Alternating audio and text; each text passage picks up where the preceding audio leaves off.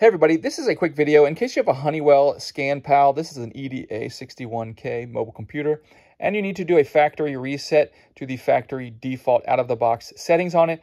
Now there's basically two reasons you might want to do this. The first one is troubleshooting.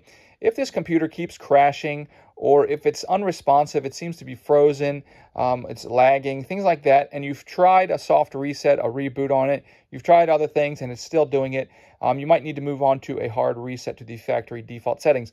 Now you're going to need to set it up again because everything will be wiped off of here if you do this, and that's really the second reason you might want to do this. If you're setting this up for a new situation, or you just for any reason that you want this to be like it was right when it came out of the box with nothing on it, we can go ahead and do that quite easily.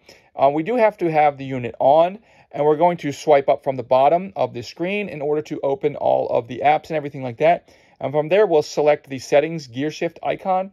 And from there, we will select the system option. From system, we will select reset options. From reset options, then we can select erase all data. From erase all data, we will select reset phone. At this point, we may or may not be prompted to enter our PIN or our code.